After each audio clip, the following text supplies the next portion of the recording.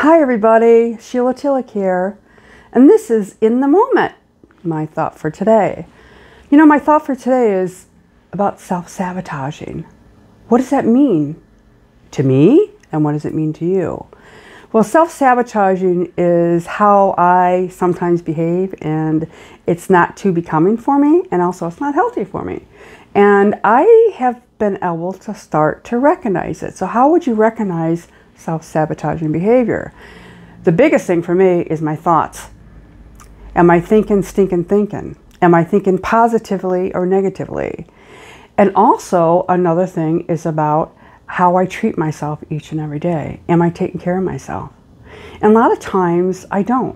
A lot of times I just go do whatever makes me feel better and just go on everyday thing like I always did. But I do know that sometimes I self-sabotage myself by doing the same things. So I purposely have to put myself in the position of realizing I'm self-sabotaging. Saying, Sheila, is that really healthy for you? You know, eating that crap? Nah, it's not. Is it really healthy for me to just sit on my bum and not do anything physically? So I self-sabotage and say, oh, I'm just so tired. I just don't want to get up.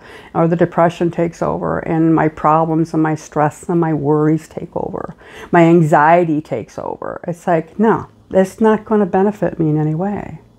And I have been able to realize and look at my own self-sabotaging. So what about you? How do you self-sabotage?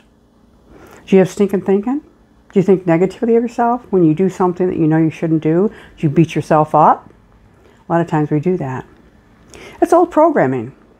It's old ways of thinking and behaving and doing because that's what we think we should do. And also doing things for other people. You know, are we trying to please people instead of really taking care of ourselves? It's really about choices, about making different choices in your life. And the biggest thing about self-sabotaging is that you don't have to continue with it. You can recognize it, and then you can let it go. And that's where you stop beating yourself up. Because that's the negative thinking. That we're not worthy enough, we're not good enough, and we're not doing it right.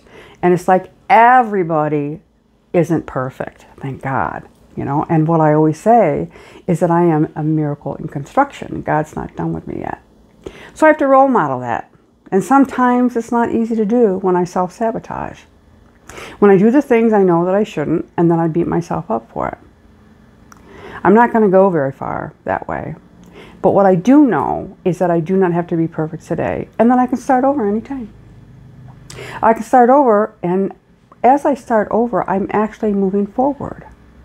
So think of it this way, of 2 steps forward, 1 step back, 3 steps forward, 1 step back. So see, you get the picture. You're still moving forward. You're still evolving.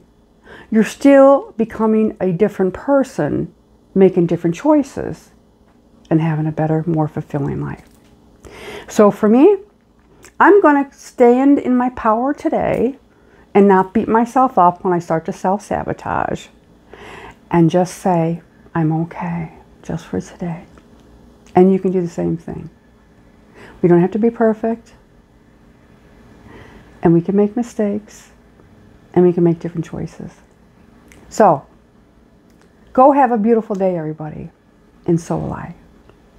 If you like this, please share, like, and also subscribe to my YouTube channel, or also my actual Facebook page, which is Sheila B. Healing. It's my business page, and also my website. Go to my website, SheilaTillich.com, and see all the different things that I can help you with. Help you stand in your power. So have a magnificent, brilliant, bright day. Until next time, thanks for joining me for In the Moment. Bye-bye now.